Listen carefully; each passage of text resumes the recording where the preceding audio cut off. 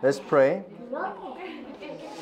Thank you, God, for giving us this time for our parents so we can raise our kids with the gospel only, so they can be the future generations within these evidences only. Thank you, God, and we pray in the name of Jesus Christ.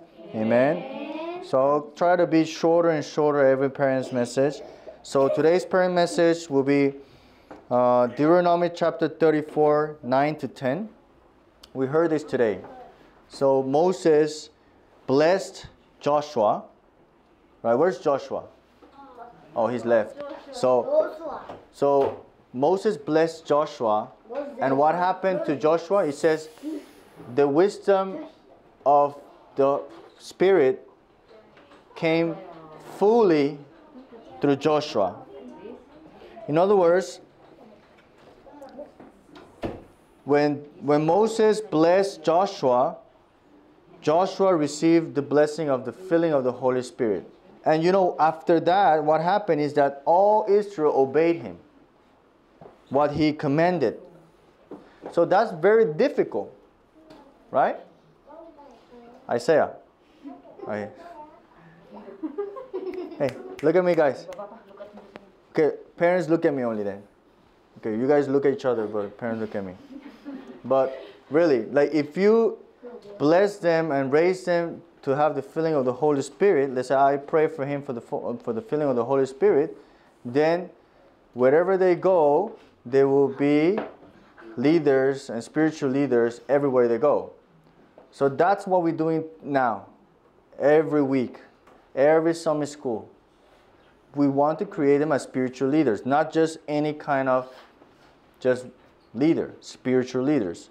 So the key point is what? Filling of the Holy Spirit. So today I also want to share a little bit. In the future, in Friday I talked about the different colors were like yellow, red, green, and blue world.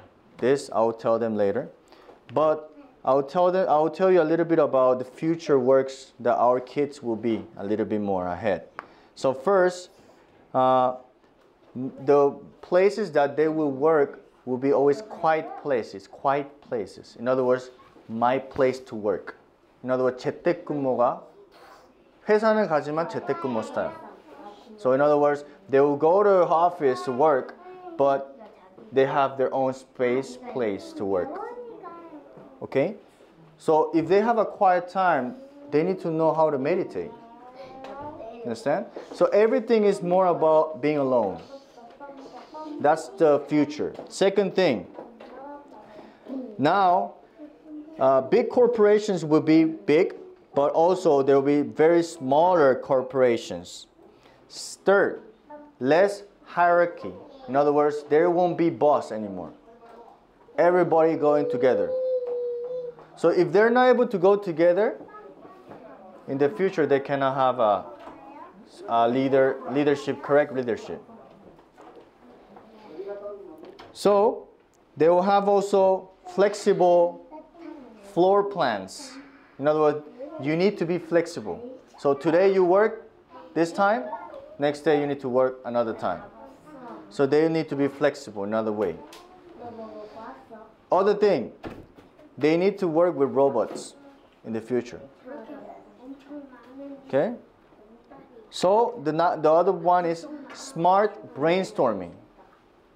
Smart brainstorming means that they need to know that in every place they'll be able to create things, not just in one place. Okay? So why am I saying this? Is because we need to prepare kids to be future leaders, but also being flexible, being able to brainstorm in every part they are, and also being able to work together.